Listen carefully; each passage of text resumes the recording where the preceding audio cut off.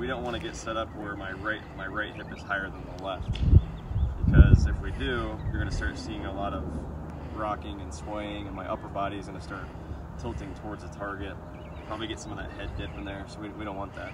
So for you, I want you to feel like you push your left hip a little bit forward.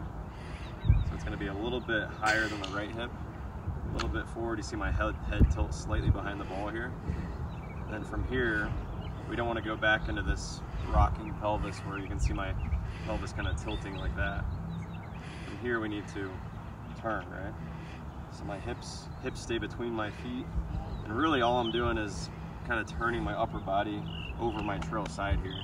So from that setup, hip slightly forward, head slightly behind the ball. From here, I'm just turning my rib cage and my shoulders like this. Like that, right? And part two of that would be the way you put the club down. I don't want to see too much of this where your hands get behind the club head.